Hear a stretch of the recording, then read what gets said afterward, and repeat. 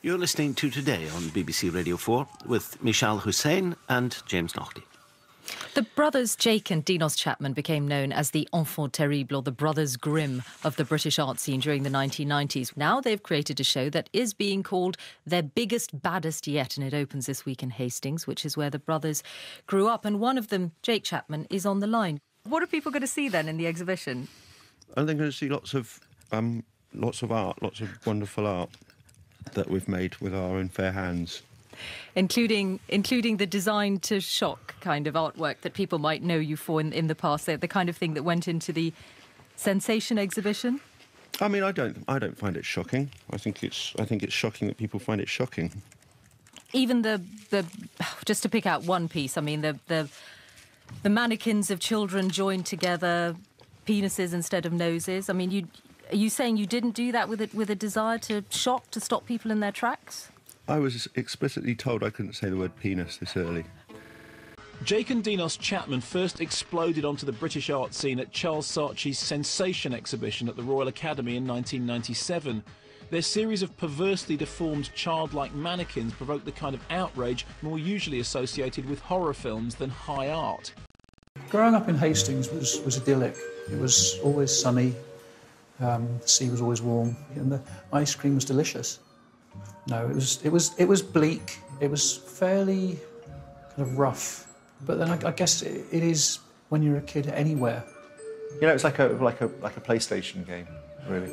Avoid the psychiatrics, don't get raped, don't get beaten up, and don't drown. So fun.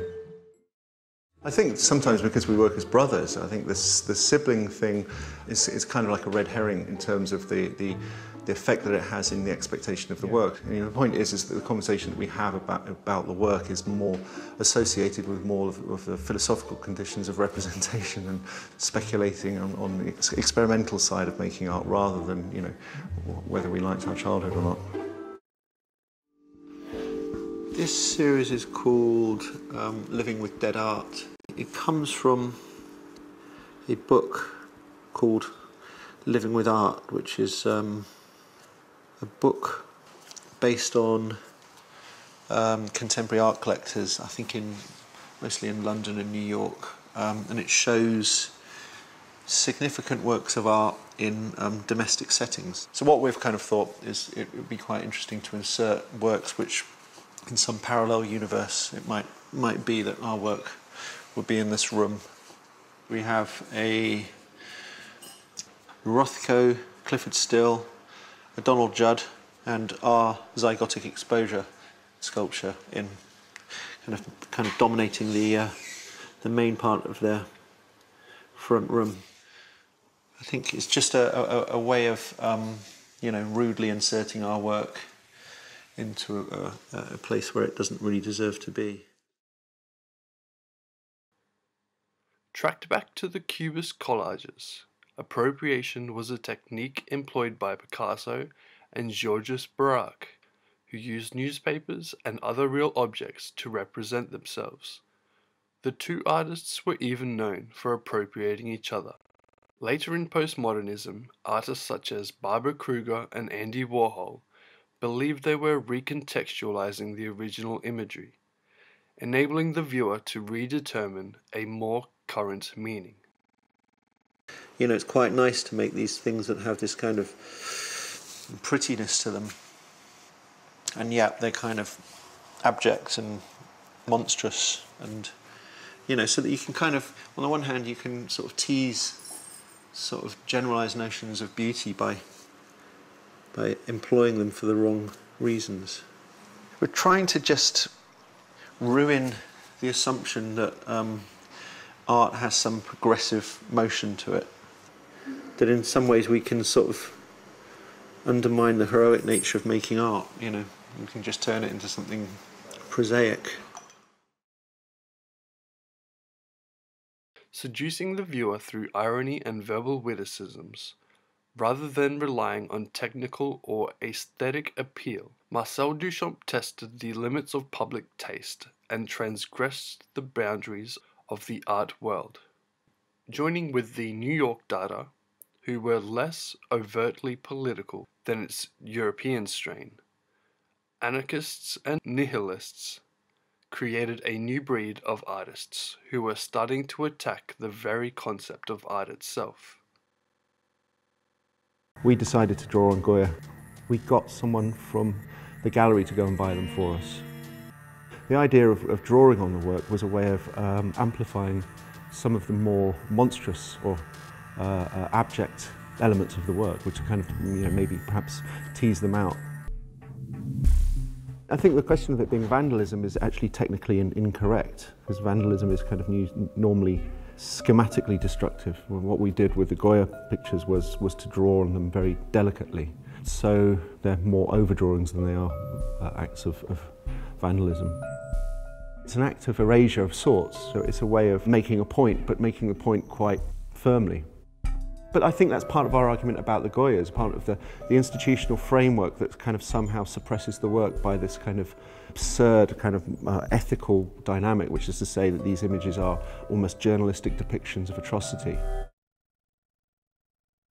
Francisco Goya, influenced by Diego Velázquez and Rembrandt van Rijn, in the early years of his career, would go on to be noticed as the most important Spanish artist of the late 18th and early 19th centuries.